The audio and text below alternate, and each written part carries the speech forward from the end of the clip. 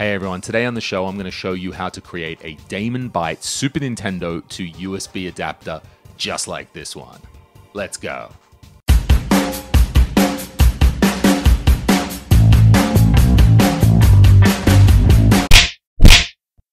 So DaemonBite is an open source project by Mick Gyver in Finland, and it revolves around the Arduino Pro Mini. You basically wire the pins of the controller directly into the Arduino and then flash it with the correct software for that type of controller.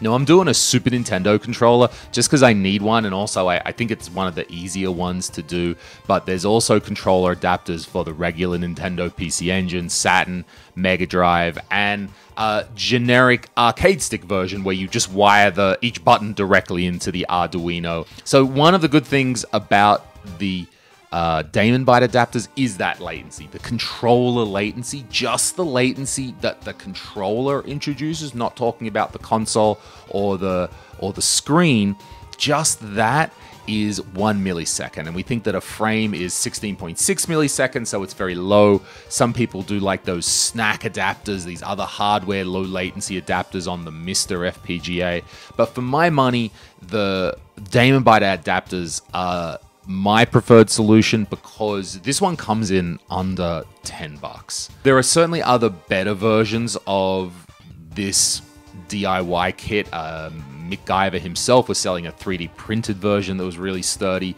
I've seen other versions where they mount the controller ports on a breadboard. But for my money, if you're not going to be throwing this up against the wall or jumping up and down on it, this is the cheapest and easiest way to get yourself a DaemonBite adapter. So you're going to need an Arduino Pro Micro. I got this one from AliExpress for about $6. It was pretty easy to get. You'll also need a Super Nintendo controller extension cable. So, because what you're going to do is cut off the female end, like the end that's usually in the console, and also some heat shrink tubing. I'm going to put this over once everything's done to kind of tidy it up and keep it a little bit neat. Okay, the first thing I'm going to do is snip the wire. Now, what I'm doing is giving myself a lot of runway here, because basically now this adapter is going to end up looking something like this. There's going to be a bit of a pigtail. I'm only doing it this length because I'm worried that I'm not very good at stripping wires and I'm going to mess something up. But if you're really confident, I would just strip them all the way back there, put a little sheeting over the top, and you would have a very tidy little adapter. But I reckon this is a pretty simple way too. Fuck. See? Here it is, we've got 5 wires and each one of them correspond to voltage, clock, latch, data, and ground. The problem is we don't know which one of these pins, we know the pins, but we don't know which color it corresponds to. So one little trick, you could try to pry this unit open a little bit. That might damage it a bit, but we've still got this bit here. So what I'm going to do is pry open this with a screwdriver to understand which color wire matches to which pin. God. Ow. Green is voltage, yellow is clock, white is latch, red is data, and, well, surprise, surprise, black is ground.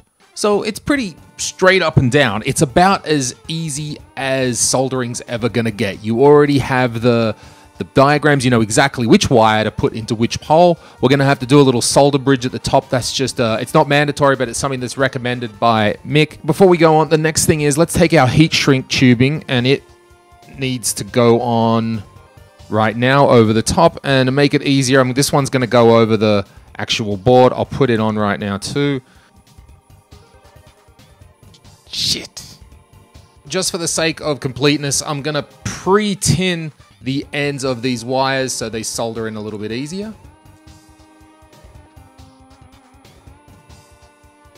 Nice. Looking at our diagram, the first thing I want to do is create a solder bridge. So the white wire, which is the latch, is going into pin number 2.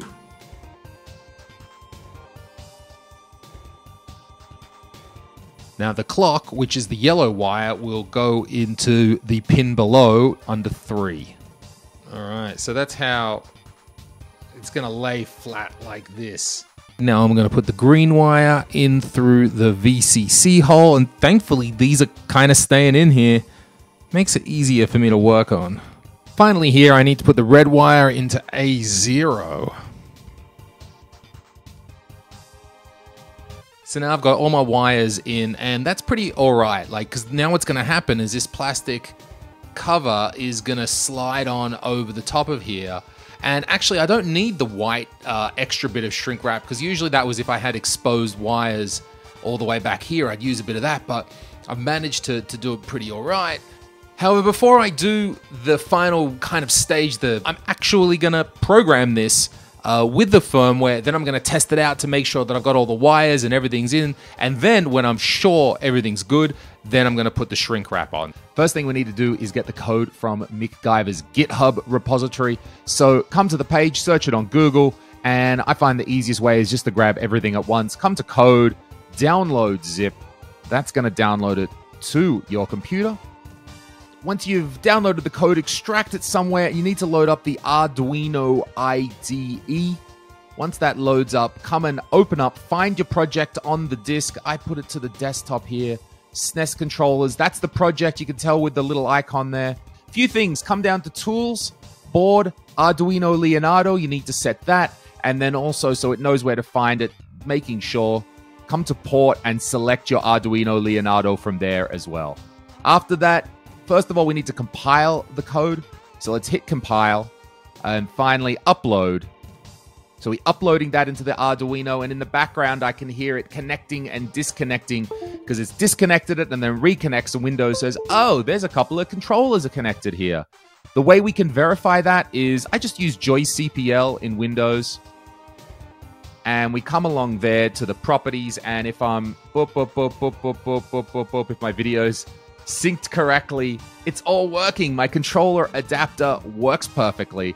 And the reason that there's two of them there, because this code supports two adapters. You just got to wire in two plugs into the Arduino, and you can have a two-play adapter pretty easily. Since everything is working here, I'm going to put the heat shrimping back on, take the controller out. Let's unplug that. There we go. Over the port, and just I don't have a heat gun. All I've got is this lighter. Just gently run it underneath. Just run it like this, and then it won't damage the Arduino. Ow, ow, ow, ow. Still a bit hot. So that's our final adapter. You could, if you wanted to, put a little bit of gaffer tape over that if you were really worried about cable strain, or a little bit of electrical tape. This end of the heat shrink actually helps it a little bit with cable management. So now you've got a DaemonBite adapter. On one end, a Super Nintendo controller. On the other end, that's a micro USB.